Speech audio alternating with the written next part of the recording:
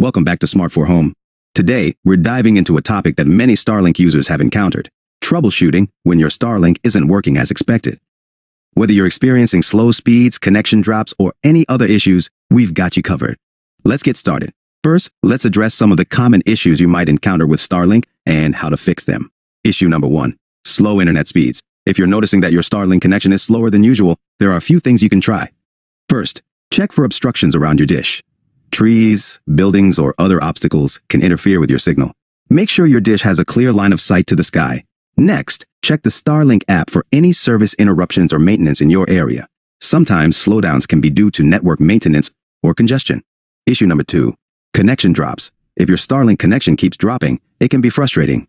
But don't worry, there are steps you can take to fix it. First, try power cycling your router and Starlink dish. Simply unplug them, wait a few seconds, and then plug them back in.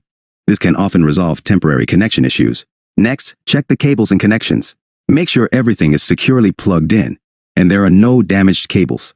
Issue number 3. Weather interference. While Starlink is designed to work in most weather conditions, extreme weather like heavy rain or snow can sometimes affect your connection.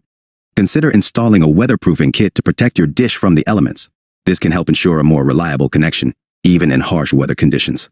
Lastly, if you've tried all of these troubleshooting steps and your Starlink still isn't working, don't hesitate to reach out to Starlink support. They have dedicated teams available to assist you with any technical issues. Conclusion. And there you have it. A guide to troubleshooting common Starlink issues. We hope this video was helpful for you. If you have any other tips or tricks for fixing Starlink problems, be sure to share them in the comments below. Don't forget to like, subscribe, and hit the bell icon to stay updated on all our latest videos. Thanks for watching, and until next time, happy surfing.